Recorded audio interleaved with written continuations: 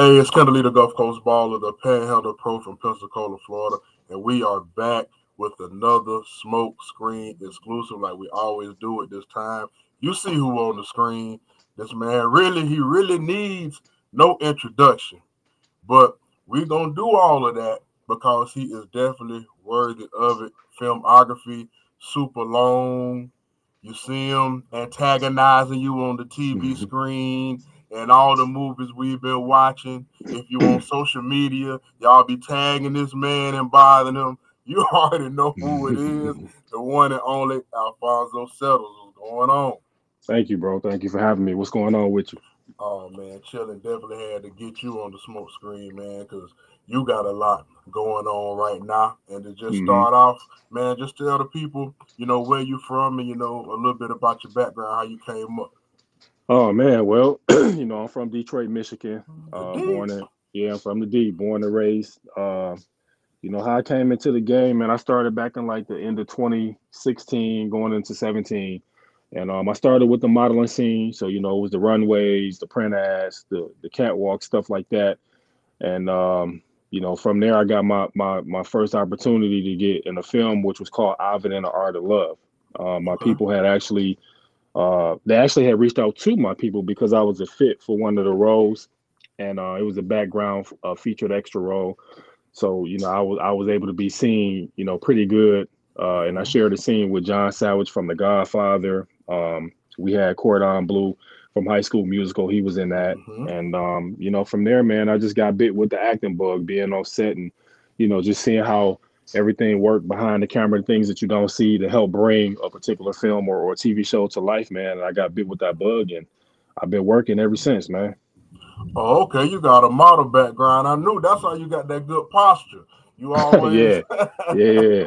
you always shoulder squared up and look like you mean business. Oh yeah, for So sure. I always have to ask, man, Detroit, it's like y'all are what it is when it comes to these independent movies, and that's not taking nothing away from any of the other cities that's moving out there. But the D, it was the Motor City. Now it's like movie city, bro. Do you have a break? What's going on up there? It seems like it's filming nonstop. Well, I mean, you know how I go, man. This is the Motor City, man, and we grind here. We work, we hustle, man. And the thing is, everybody is trying to do film, whether they're trying to jump in as an actor or director or producer or whatever the case. But when I first started this journey, I came in at a time where it wasn't really cool to be an actor. You know what I'm saying? Mm-hmm. If you told somebody you was an actor, it was like, oh, okay. Like if they haven't seen you on nothing mainstream, or if Mm-hmm. they haven't seen you, period, they just like, oh, okay, you're an actor. Or they don't realize the seriousness of it. But when they see you on TV and they see you on social media, and I've been blessed enough to make some news appearances and just do a lot of different things on a lot of different levels. People start to see and understand like this is a real thing. And over the years, people see that start to grow, and then they want to be a part of it. So you have people jumping in the industry, trying to put out quality products for the most part. And I think a lot of that has to do with the fact that we lost our film incentive right around the time when I started. And just to In let the you in on the state. seat. Yeah, in the state Yeah. of Michigan, because they were filming a lot of big budget Hollywood films here, man. We had Transformers, they did Batman versus Superman here, Need for Speed. So we had a lot of big budget films here, but when they took the film incentive away and they gave it to Atlanta and a few other places, and you see what they did with the incentive. So a lot of people here, we were forced to just start making our own content and digging in our own pocket to do so. But once we got on Tubi, that platform has always been around since 2014 when I started, a couple of years before I started. But now, nobody watched it, and the pandemic happened, and everybody was forced to be at home, and they start paying attention to these movies, realizing that there's some good content out here, and it just helped us blow up even more. Hold on, cause King Wesley touched on that with the film incentive. So are hmm you saying them taking the film incentive away, kind of in a involuntary way, forced people to be independent and kind of planted the seed for what we got going on now? Yeah, in a sense, because when we lost the film incentive, but we still wanted to do film. So it's like if we weren't going to be given the money, then we got to go out here. And Detroit, we gonna hustle and grind, man. So, we had to go out here and figure out a way and make it happen for ourselves. And when we did, and we started putting content out, and people started seeing it, like, wait a minute, like this movie was actually pretty good. This acting was actually pretty good. What else they got going on? And it just was a domino effect. And like you say in the Tubi groups, it started off with not a whole lot of people, not a whole lot of interaction. And, I went in there and just kind of started talking to people and things, and it started growing and growing and growing. And now it's like over 200 and some odd thousand people in that group. Man, when I joined, it was 110. So, I think I was in there a little bit before that. Yeah. Yeah. So it's been over 100,000 since I've joined. So, man, they say you can ride around Detroit, and if you ride around long enough, you eventually gonna see a camera somewhere filming. Is that true? Is it just always filming? Nah, that's true. It's always filming going. I literally was out in about a month ago, and I bumped into some of my people on set. They were using the house in a particular area to shoot a film, and I just was out riding. So that's true. Like you can bump into something and see somebody with some camera set up, and they trying to get some content going. Yeah, man, I want to salute you, and I ain't even gonna start naming people, but it's about 20 or 30 of y'all. When people get new to that group or new to the independents, they be like, they using the same actors and stuff. But the fact of the matter is, you all are the creme de la creme of what's going on. So, like, I want to see y'all in this stuff. Like, if I see a movie and I see certain names, even from the director standpoint, whether it's Dennis Reed or somebody, like, then I know, okay, this is going to be good. Shoot, I'd rather it be y'all who I know can act and give me a good job than, somebody, new, no disrespect to, because everybody got to get on. But what I'm saying is I got faith in the people that I've grown to know out of the Detroit area. So tell me this, because I say I want to try to. I know Dennis super busy. I want to get him on the show. What is it like working with him? Because he got a lot of stuff in his bag right now. Yeah, Dennis definitely got a lot going on. I mean, that's my guy. I mean, I just talked. I was just up at Homestead Entertainment. I was talking to him a couple of weeks ago. But I mean, he cool. He cool. He good guy. He want what he want. When we on set and we working, we have fun and we do what we do, but we work. And you want to make sure that we get the best product out, because it's a lot going on. It's a lot riding on that. So when we come on and we doing a Homestead Entertainment project, man, it got to be right. It got to be dope. And that's why you see a lot of the same actors, because to be honest, like I said, when I jumped in, man, I was coming in at a time where it wasn't popular to be an actor. So it was only a handful of us that was really wanting to do it. So we do one movie. Okay, what's next? You got something else? Okay, we do this. We do this, we do that. Then you look up, we got a body of work behind us in a very short period of time, because again, we jumped in when it wasn't popular. And once it started to grow and catch fire, then people wanted to be a part of that. Now, I do music as well. And the state of music now, kind of like, basically, in entertainment period, it's like an independent thing going on where, like, you don't need a label. You can make money yourself independently, etc. Do you? Now, of course, I know you and everybody else would love to have a co-starring or head role in a big Hollywood film and win the Oscars. That's a given. But do you think, is it pressure or is it a vibe from people to, like, want to be blown up, because you all can make money and get the same exposure and everything independently? Like, what's the vibe with people in regards to that? Well, I mean, I think everybody want to make money. I think that's what everybody wants to do. But, touching on that, I have to say this. I think that if you're getting into this, to make a dollar or to get the fame and the notoriety, then this is not the industry for you. And I say that like with 1,000,000% confidence, because money and numbers will follow. The notoriety will come. But if that's your sole purpose and that's your goal, Then once you attain that, then what's next? See what I'm saying? So when you get that, if you're fortunate enough to get it, you're gonna cheat the craft. It's just like when you get to the NBA. You play ball your whole life, you get drafted, you get a fat contract, you can take care of yourself in ways you never imagined. You can take care of your family, all your friends, you could do anything monetarily that you want to do. But after you get that bag, if you don't have a love for the craft and a love for the game to continue to grow and get better, then what's next? You'll be Mm-hmm. one of those guys that get the bag and then he fall to the wayside and then that's it. Because everybody got talent. Is just what you gonna Right. do with it. Now, shoot, speaking of the NBA, man, you 6'5", 6'6". You ain't play no ball? Oh yeah, I played semi-pro ball, man, all the way up until my late 30s, man. Then I put it Okay. down, and I just got to a point where I was at a crossroads. Like I don't, like I still was playing at a high level. I just wasn't having fun anymore. The game was starting to change. The game, of course, it's a young man's game. It was getting younger. The three ball was really heavily being Mm-hmm. incorporated. I come from an Mm-hmm. era where, man, you come down, you got to throw that thing down to the big man and let him work or get it out to the wings. But now, man, Yep. everybody crossing half court, they letting that boy go. And that ain't the style of play that I grew up on. And I just found myself as I got older in the game, I just wasn't having fun. So I just had to find something else, man. So for about a year or two, I just was at a crossroads, like, damn, what I'm gonna do now? You know what I'm saying? I've been playing ball my whole life. I don't know, and then this acting modeling thing opened up a whole nother realm for me, man.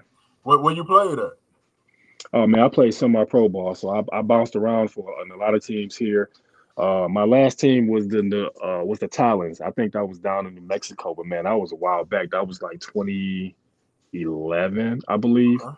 And then I came back home and bounced around after I left from there, and then that was pretty much it. Okay, that's what's up. Now your filmography, man, is too long, which is which is a good thing. Now Hmm. I've seen a lot of your movies, man. So I want to walk through and talk about some. I'm gonna do the chronological order thing from back and come up to recent.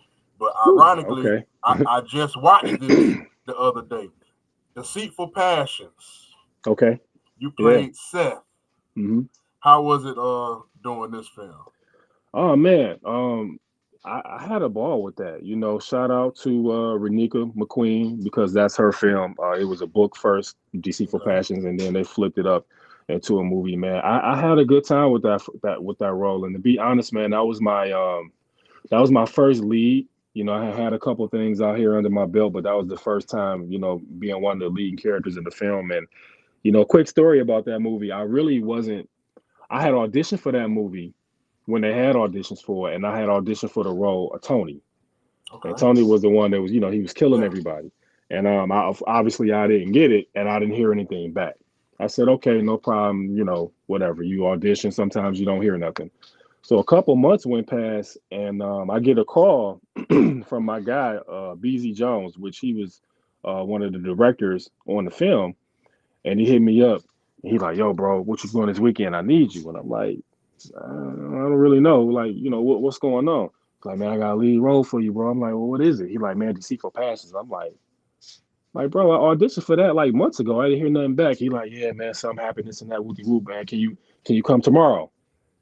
When he called me, bro, it was like 5 o'clock in the afternoon. He asking me to be on set for a lead role the next day at 10 a.m. And normally, bro, when I take a role, I need time to prepare and get ready. Mm-hmm. But at that time, I hadn't had a lead under my belt yet. I really had wanted to do the role. I wanted to do the film, so I agreed to do it. He sent me the script, man, and I was in that thing all night. So those opening scenes with me and Vito and in the Yeah. car wash, Yeah. I literally had just learned that scene probably hours before that, bro. Like literally. Wow. Yeah, yeah. Well, that just shows your dedication to the craft and your artistry to be able to do that. Hmm. Let's see. He played me. He I, played me. Okay, I we seen that. Now fast that forwarded. yeah, that's a true story, right? Yeah, yeah. That's Lisa Brown. That's her. Those things really happened to her. Like, believe it's a good like 97% accurate to what happened in her life. But yeah, I had a ball with that. Coming on and becoming Ja, the infamous Ja. and bringing that character to life, man. And it opened up a lot of doors for me, as far as being the villain or the antagonist, the bad guy, however you want to word it. And I had a lot of fun with that film, man. So yeah, He Played Me was definitely really my favorite out of everything that I've done. Really? Yeah. Okay. And Lisa Brown, that's who does the Dirty D. Yep. How is it working with Lisa Brown? Because she's on fire right now. Yeah, I mean Lisa was cool. I was glad I was able to come in, because when she had the book, it was a book first. He Played Me, and she came in the game, and she actually knows my lady. They go way back. So when this was initially brought to me, she came and said, well, just to give a backstory, my lady, she read books. She read tons of books, and she had read the book He Played Me, and I remember when she was reading it, because she was saying to me like, "Hey, this book, oh my God, this book, it's so out cold. My homegirl Lisa, she cold with the pen. She wrote this and that." She was just really, bragging hard and pumping Lisa up to me. I hadn't met her yet. I'm like, okay, man, you take it with a grain of salt. Like, all right, that's cool. That's what's up.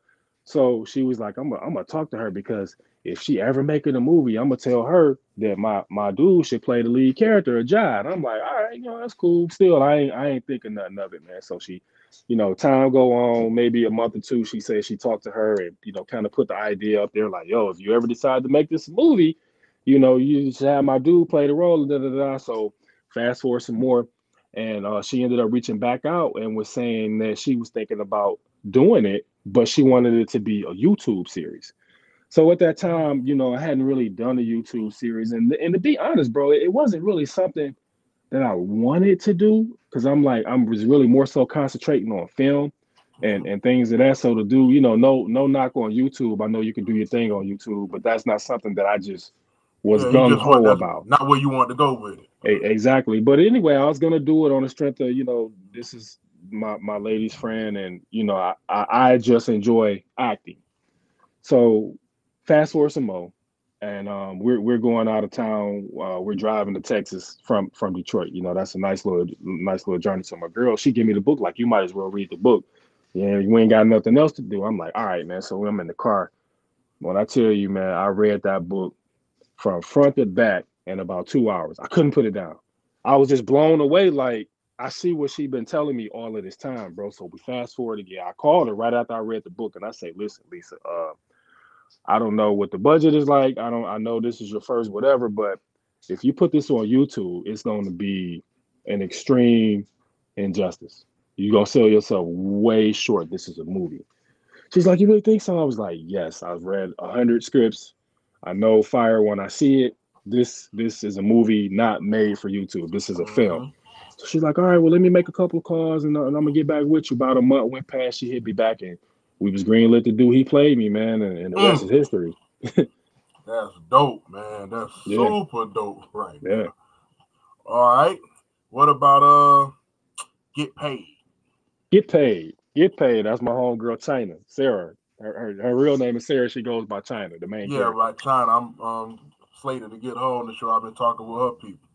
Yeah, I mean, Get Paid was dope. I mean, you see what it was, man. We had a ball with that. We had Baby Money and that. We had Skilla Baby and that as well. And we just came together, man. And, she wanted the cast to be fresh as hell. That was her thing. She kind of was trying to go, not really compete with Power, but you know how Power, you see them, they fresh as hell. But mind you, Power got a budget. We don't got Power's budget, but we was trying to get as close to that as we could with the dressing and the jewelry and the clothing and the cars and all of that. But I had a lot of fun on Get Paid playing Biggs, man. So that was a dope film for me too. Okay. And I'll round off this little part of it with Nasty. Shout out to Bria Stevens. That's the homie too. That was her first movie. That was a doozy right there. Yeah, man, Nasty. The only thing maybe 2 or 3 of my scenes got cut in Nasty. I don't know why, but it happens. A lot of your scenes don't make the cut for whatever reason. But Nasty, I had fun with, and I tell you a quick tidbit story about Nasty too, bro. So the scene when I'm in the basement, and they got me tied up, and dude, he pistol whipped me, right? Now, mind you, we didn't we didn't rehearse this thing 50 million times, and just in rehearsals, table reads, and even that day, getting ready to shoot it, we done went over it 100 times about how when you gonna swing from here and you gonna sell it and go this way, you gonna come back, you sell and go that way. So we got this down to a T, bro. So the action, we in it, he doing his thing, and I'm selling it, and I got the special effects, and we got the going, man, and he fucked around and hit. Oh, my bad. Can I cut? Can I cut? Yeah, you good. Yeah, you okay, good. So he fucked around and hit me for real, bro. Hit me with the butt of the gun. He caught me right here. Now, mind you, when he hit me, I already was in makeup. So I had the prosthetics on. It was a prosthetic here and here. And, shout out to Candace. She's the makeup artist. She's a phenomenal talent. She do a lot of the Homestead Entertainment special effects and makeup. So she had me looking real gory and beat up for the scene. And he hit me for real. And the first thing I did, as soon as he hit me, I pulled my hands back because I wasn't really tied tight. So I pulled my hands back and I grabbed my face, and you do like this to see if you bleeding. But I already got the prosthetic on, so when I pull it back, it's just full of blood. So I'm like, oh shit, like I don't know if this is my real blood or if this is the prosthetic blood. But I'm trying not to freak out, and I'm trying to stay calm. And William, shout out to him, that's the guy that did it. It was an accident. He was really apologetic, and he's just like, man, you straight, bro? I'm sorry. I had a mild concussion, man. So they take me to the hospital. I leave set. They take me to the hospital. And when I go in the hospital, man, I go in through emergency, and the emergency is packed with people, and they all just looking at me like oh my God, like they staring at me and they looking. You know how you got to give them your information, and the lady, she don't want to act, but she just looking.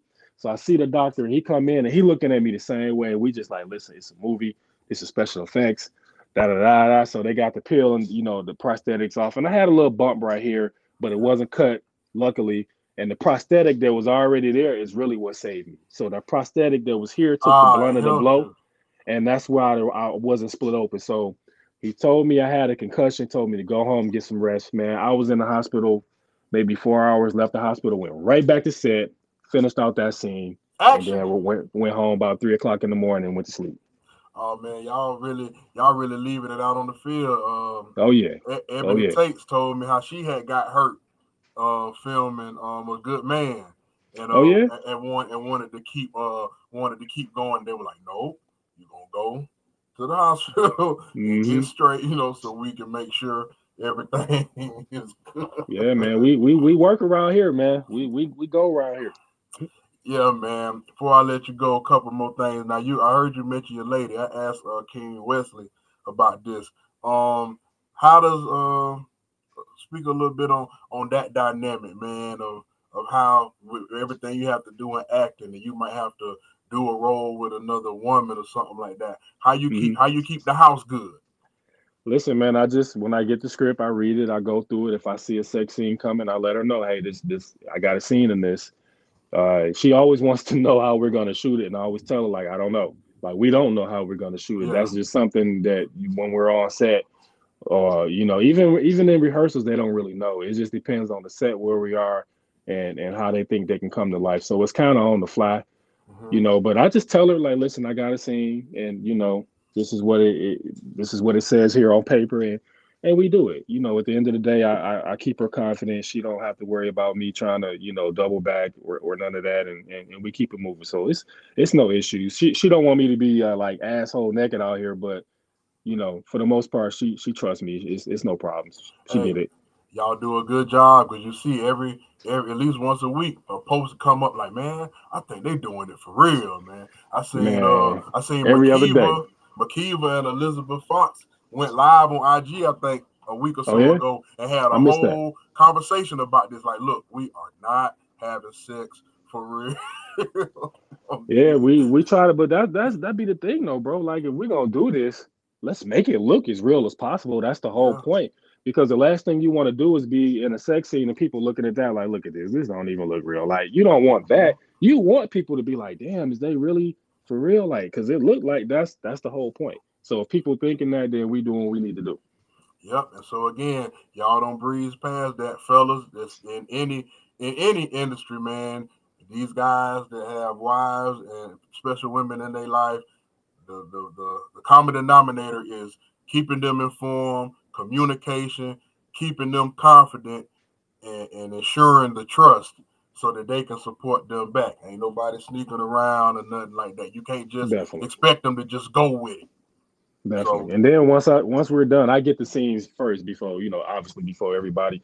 So they always send a scene to me, and I'll be like, yeah, okay, this is cool. And she sees it. So by the time everybody else see it, we done already saw it a million times. So we good with it.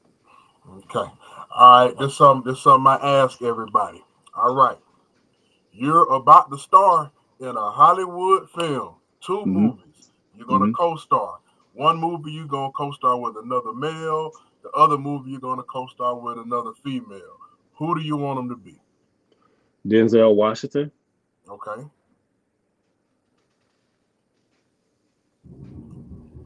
And I'm going to have a 1A and a 1B. I'm going Viola Davis and I'm going Angela Bassett. Ooh. The movie with you and Denzel, what that's about? It's going to be an action drama. I'm thinking something like an Equalizer, but I'm the guy that's helping him because he's getting in over his head. He's getting a little older. We know that's Denzel. We know what he do out here. We ain't contesting that, but life is life. So he getting a little older, so he might need a little assistance. So I'll be the guy to have his back for him. But he's still the guy. He's still the guy. He's the man. I'm just coming in making sure he good. Yeah, just making sure.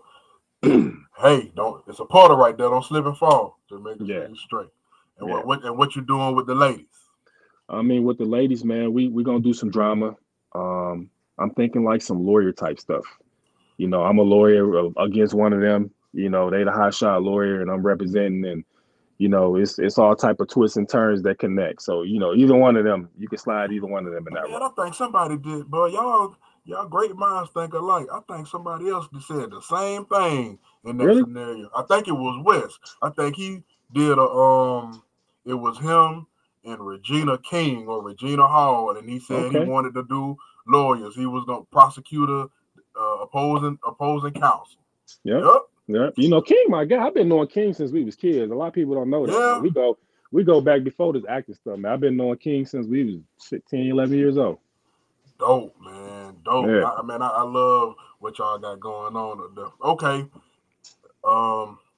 You get to remake any movie you want to. What movie you gonna remake and who you gonna cast in it? I get to remake any movie I want them to do. Yep. And who am I gonna cast? Yep. Listen, I'm gonna do I'm gonna do Superman. And I'll play Superman. Be the first black Superman. Okay. That's what I do. Any one of them, Superman, and I want to play him. That's different now. Yeah. That's different. Now, that's too many characters, and we ain't even got to go dig deep into that. Just tell me who's going to be Lois Lane. Who was my Lois Lane? Mm-hmm. I'm going Zoe Saldana. Love Zoe. Okay. I can see her working at the Daily Planet, playing that role of Lois Lane. Oh man, okay. The answers to these questions are always interesting. Everybody, and that's how I know that y'all really, are into your craft, because it's never nothing cliche or normal. Nobody wants to remake Boys in the Hood or nothing like that. It's always a curveball. You're gonna be the first black Superman, and Zoe Saldana is gonna be Lois Lane. I love it. I can see that. All right, man. Before we get out of here, let everybody know all your social media handles and contacts and how they can get in contact with you. Yeah, man. On Instagram, it's Mr. Amazing One. It's Mr.AMAZN1. If you get me on Facebook, it's my first and last name, Alphonso Settles. ALPHONSOSETTLES. Hey, you heard it. Y'all go check them out. Follow them, friend them, whatever on social media. Type his name in Tubi. Watch all his movies. Type his name in Google. Check out his IMDb. Go watch all his movies, man. Everything is good quality. Amazing actor. I'm rocking with him, man. Hey, I appreciate you taking time to stop by the smoke screen, man. And hey, this was another exclusive. Y'all stay tuned in, and we are out. All right, man. Thanks for having me, bro.